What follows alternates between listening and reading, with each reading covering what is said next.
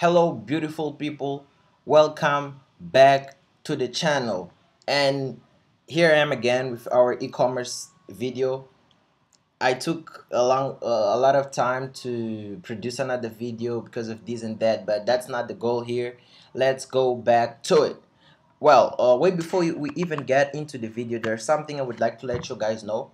I just created this Facebook group called Everything Flutter.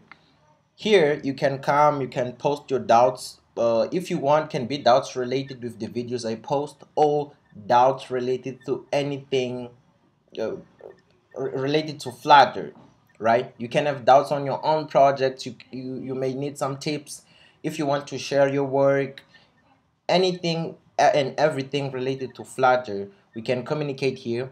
And another reason that made me create this group is that a lot of times I see you guys having doubts, and most of the time some doubts are related, but you guys just post them in different videos on the comments, and it's hard for me to keep track of all of the comments and reply to all of the doubts. So here it's going to be easier to have access to me or to other people watching the videos, other Flutter developers, right? Enough with the talking. Make sure you go to your Facebook and join the group. It's an open group. Just go and join. I'll leave the link in the description, right? Let's get back to our video. Well, since our last video, a lot happened, and I believe that you can see that on the UI. On this particular video, unfortunately, I'm not going to actually teach you guys how I did this because I kind of changed the UI completely for the time. I was kind of busy and I didn't have the time to post. What are we going to do in this video? I'll walk you through what I did, right? So that from the next video on Monday, we will start fetching data from our Firebase. Perfect. This is what you have, and I believe that you guys will need to just go and pull this code from the repo. If this is your first video, great. You can just go. Link of the source code is going to be in the description. And if it's not, probably you will need to just pull the code as well, right? To make our lives easier, mine and yours, right? So this is the new UI we have, and I believe it looks better. And this is what we have for our sign up page. And I'll create a fake account here.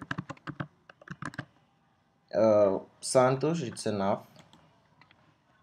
I can put here Santos at test.com,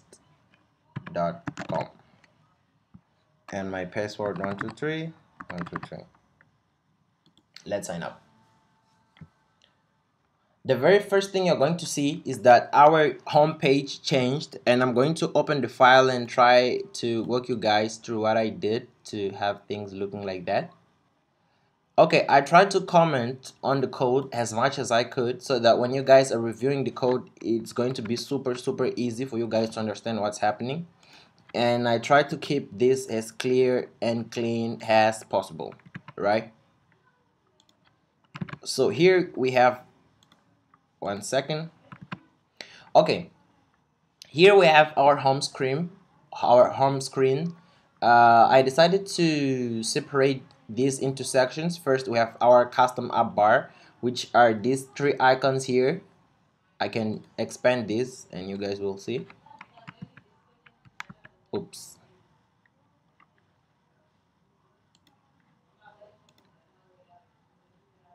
I have our custom app bar here, and if I open, one second, before I forget, I changed the project structure as well. If you can see, we had two directories, one called commons and another called components.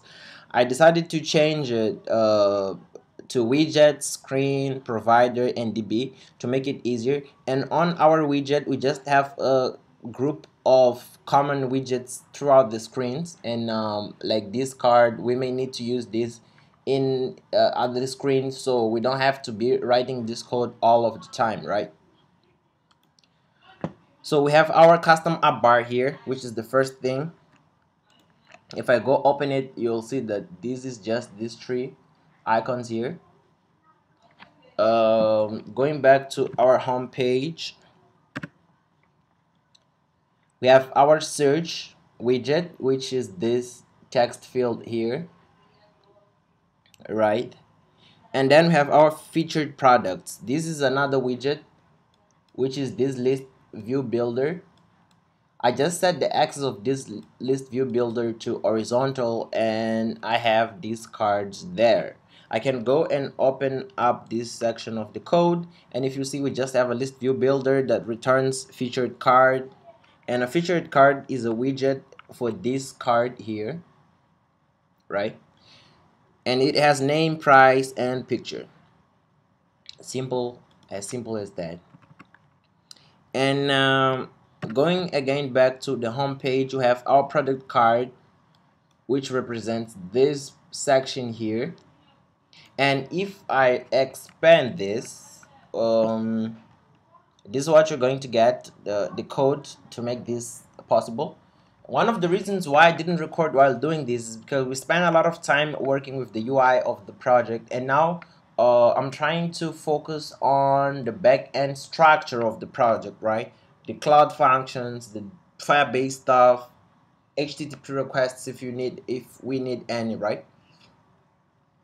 So and I wanted to make the project beautiful and ready to use so that you guys can use this for your potential customers. You can put this on your GitHubs as well, and to make it ready to use, simple put. And we have a new screen as well I created called the project details, and this looks way more better than what we used to have. And the code for this is here in the screens, and we have project details. Maybe I still need to organize this into widgets and the same way we did to our homepage, right? But we can do that together so you guys will understand what's going on. But here we have our image, the price, the colors. So the idea here is that on the admin side, when we set the colors are going to be displayed like this for the user, and the sizes are going to be displayed like that. Then we have the description, the buy now button, add to cart button, and to add this to our wish list. So this is all I did. This is all of the changes I've done. And from the next video, which is going to be coming up on Monday, we will start fetching our data from the database. But obviously we will need to change a bit the way we are storing our data into the database. We may need to add some additional information there, like for example, if you see here, we have this project on sale. So we will need to have a way to say, oh, set a product has a sale product, so that this will be displayed to the user on sale. And probably in the future we can even add the percentage, the sale percentage, like 50% off and stuff. And we need to have a way to set some products as featured products, so that they will be displayed here as featured products, right? So guys, this was it. I just came here to show you guys, try to explain you guys what happened with our new UI. Tell you guys that we back Monday. Today is Friday. Monday we're going to have our first video on fetching the data from the database, but we will need to modify a bit the way we're storing the data on the database, and then we're going to fetch that to our user side of the app, right? So hopefully you did like this video, and if you did, don't forget to leave the thumbs up. Don't forget to activate the small bell button so you'll be notified every time I post. And if you're not a member of the family, make sure you subscribe.